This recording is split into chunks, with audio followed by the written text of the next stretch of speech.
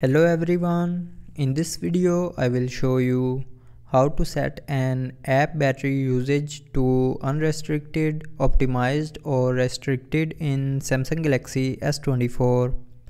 So before starting the video, don't forget to subscribe the channel and also press the bell icon.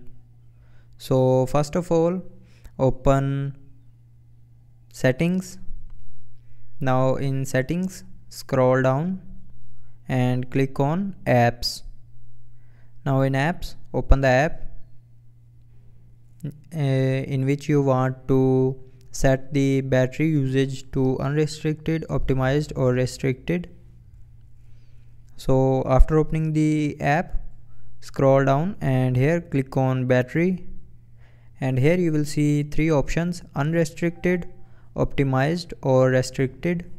So if you want to set the app battery usage to unrestricted, then tap on unrestricted, and if you want to set as optimized, then tap on optimized, or you can also choose restricted.